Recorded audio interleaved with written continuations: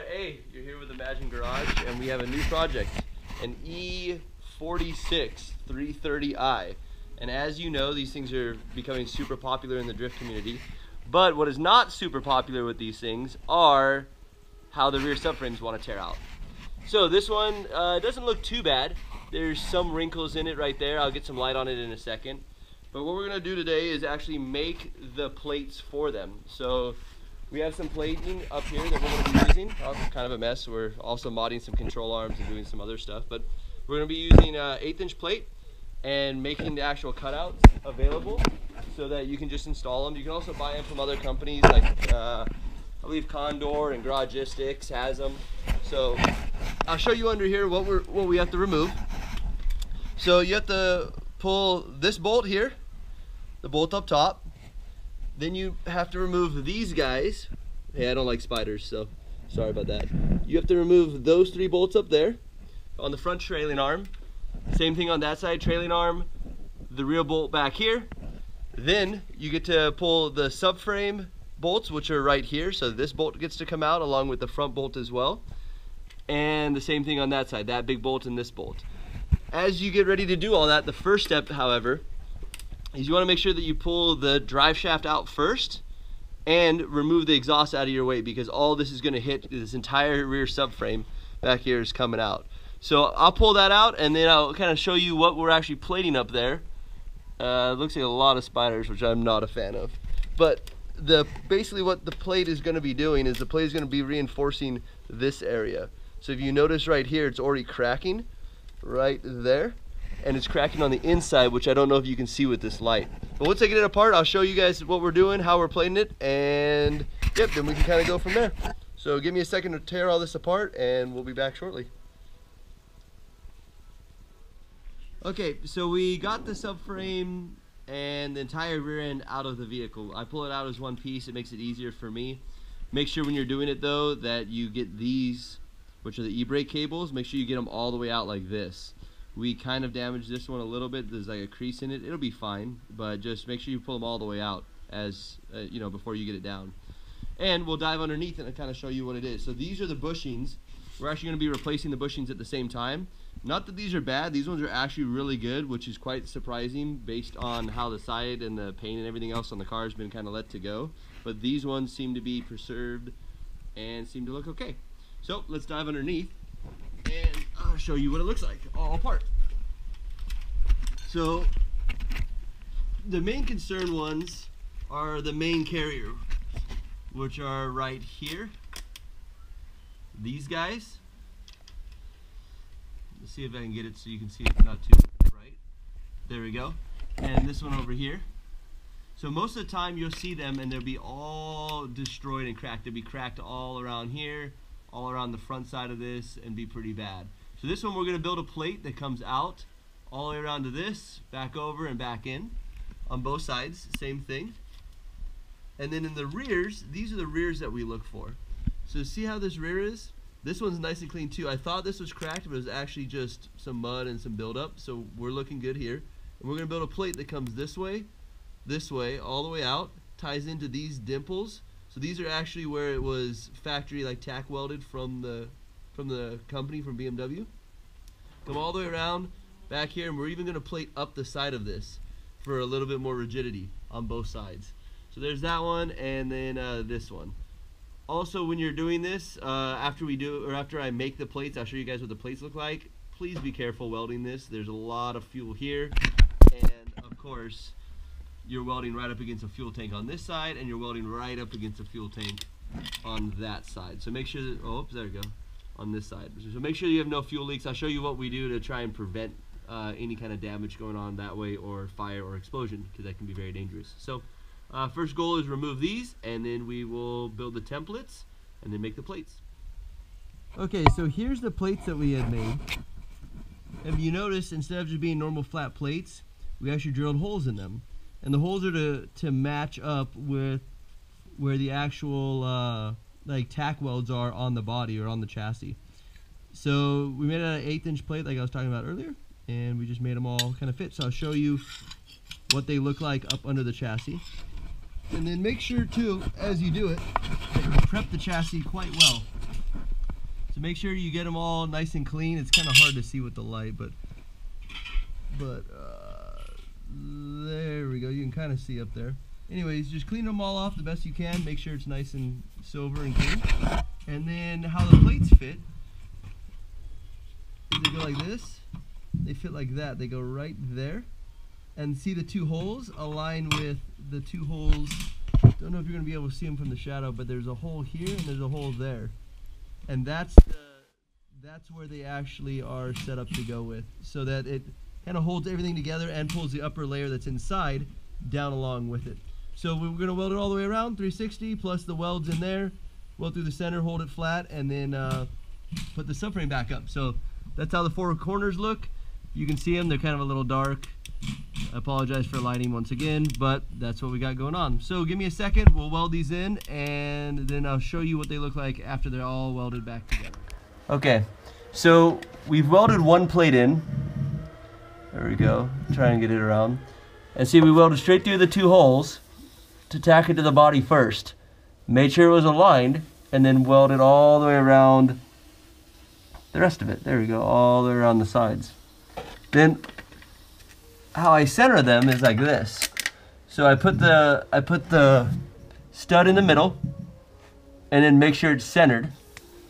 Make sure it looks good all the way around,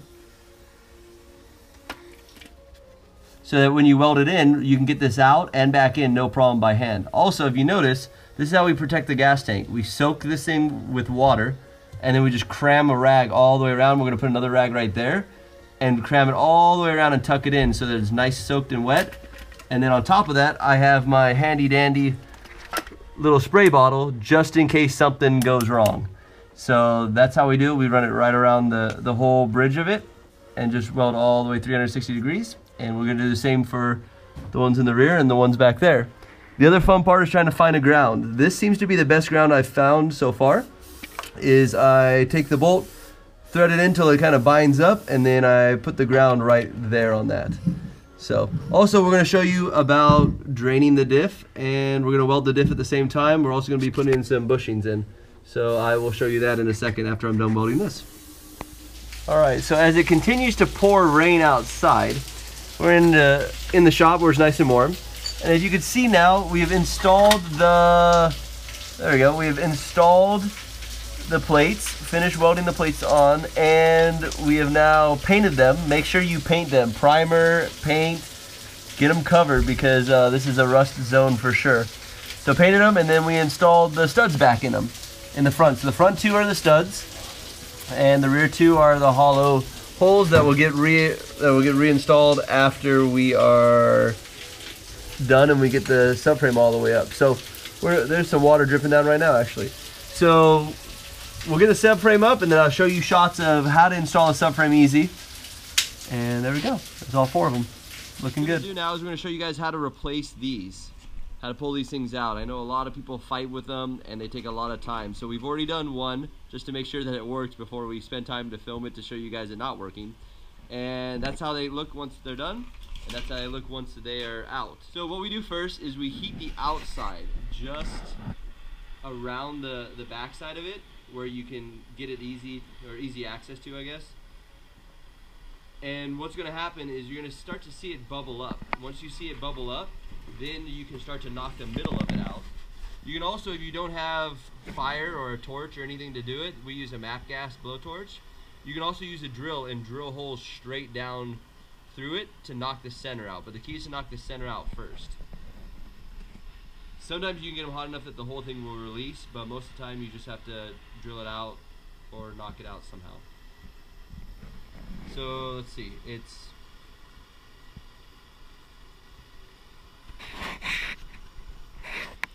alright, so now as you can see, or hopefully you guys can see it, it's starting to actually bubble up. So that's a good start. That's how you know then you can start to move it over and start going to the other side. And once it bubbles up all the way around, you're going to get some smoke, but nothing crazy. If it's on fire, you're probably doing it wrong. So see the small little bubbles right there? That's what you're looking for. So he's going to do the whole thing, and then we're just going to hammer right out through the middle of it. Alright, so now that we've got the center out of it, looks like that, we're gonna start and grab the Sawzall, which he's got the Sawzall right here, and we're gonna start cutting it, but we're gonna cut it towards this way because if we damage it, it's easier to fix this than if we cut out the outside. So he's gonna start cutting it, and once it grabs the bit, you know that it's actually collapsed the bushing in that spot. And we're gonna cut in 2 spots, so go for it.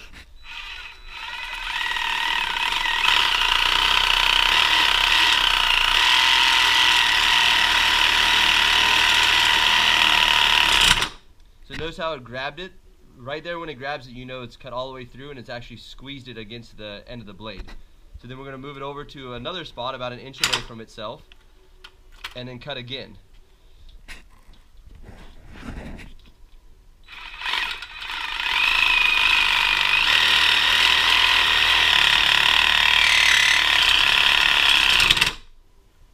There we go.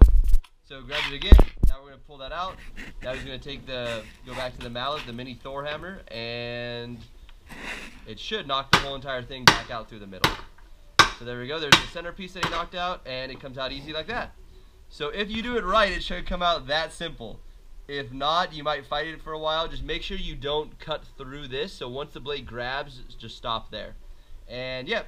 So there's that. He's going to go over. We're going to do these 2 ones right now as well, and then I'll show you how we do the plates. Okay, so this is the second part of the bushing and I guess E46 rear end. So these are the bushings we pushed in. Normally we use Garagistics because they seem to fit really, really well. This is another brand. I'm not too sure of it, but the problem we ran into is in the front, they were not shaved down in the middle. So the actual, this little guy wouldn't have sat flat on it once we plated it. So what we had to do is we actually had to mill this out and then cut the middle of it down because it originally sat like this. And the problem is, if you look, if it sits like this and the plate's on top, now you're just sitting on this little stub. But now we've milled it down and cut it out so it sits all the way flat. So now the actual bushing that was designed to sit flat up against the body is going to sit flat. So if you run into that problem, you can just mill it down, drill out the inside, whatever you want to do, or just get the right ones to start with.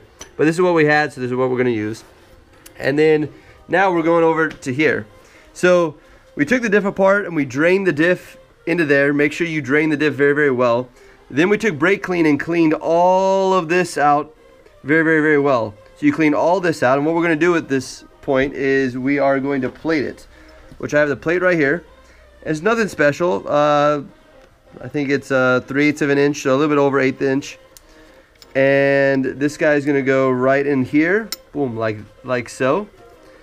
And once we get it set up and aligned,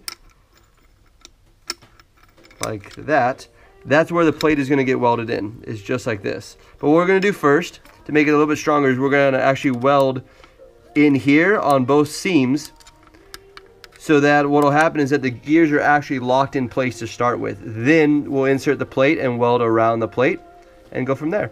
So E46 diff, welding it, then we're going to put it back in there too. So hold on a second and we'll show you what it looks like on the other side.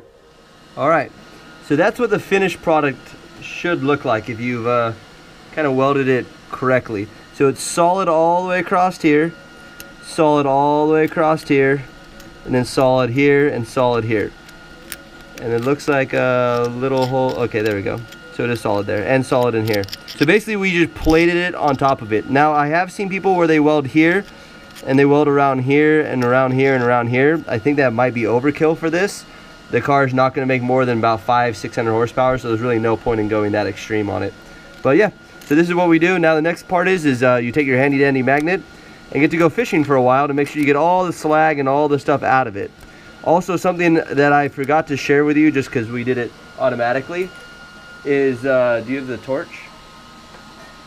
Is what we ended up doing or using was this little guy. And after you brake clean it, hit it, let it burn out, get all the junk out of it that you don't need, and then you can also preheat the gears, mattering if your welder's hot enough to do it or not. And if you preheat it, it'll actually allow the metal to soak in and go deeper into it. So preheat it, it will help out with the welding, and try and use as clean surface as possible. Please do not use flux core in here. You have a nightmare trying to get it all out. So just MIG it. There we go, that's what it looks like. And cool, we're gonna put it back together here, let it cool down, fill it full of some Kendall oil and slam it back in the rear end, and then the rear end's gonna go back up in the car. All right, so now we are resealing the diff. Pretty much, you put some of this stuff on it, some Ultra Gray by Permatex, and he's kind of drying it out, making sure the diff's okay down there. And we're gonna be rubbing this around, smoothing it out, and then it'll go back on to factory torque specs. All right, so we have the subframe back in. Everything's all back down, torqued, and we recommend that you paint mark everything as well, so you can tell if nuts or bolts have spun or moved on you. Like, so you can see on this one, paint mark. It helps it for later on, just so you can glance down here, make sure everything's torqued and tightened, and then you're all set. So that's what it looks like all back in, guys. Hopefully you had a wonderful time. You enjoyed it. That's what the plates look like, all welded in. You can see that plate there, this plate up in there, and yeah, now we should be good to go and nothing should break off. So cool, enjoy, and we'll catch you guys next time.